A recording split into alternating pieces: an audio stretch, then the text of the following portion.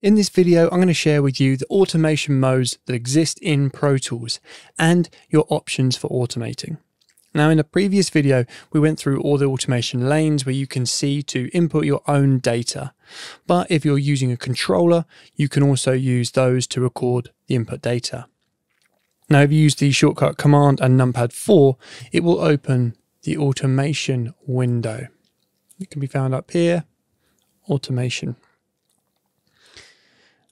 Or that's Control and Numpad 4 on a PC.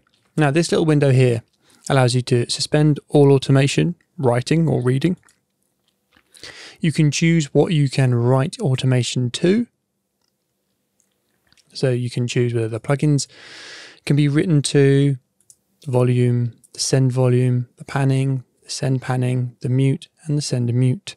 And then this is Dolby Atmos stuff, object and bus as well. And then you've got the choice here to manually write back to start, to end, to selection, to punch point in, punch point out.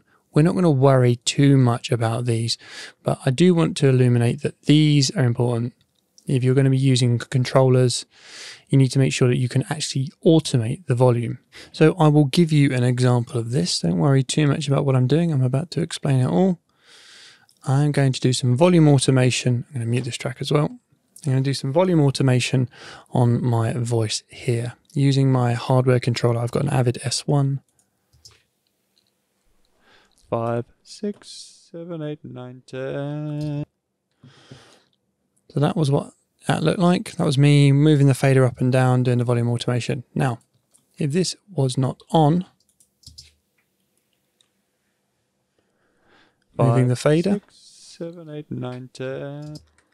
And what you'll see is it's just moved the overall volume because it's not set up to record volume automation.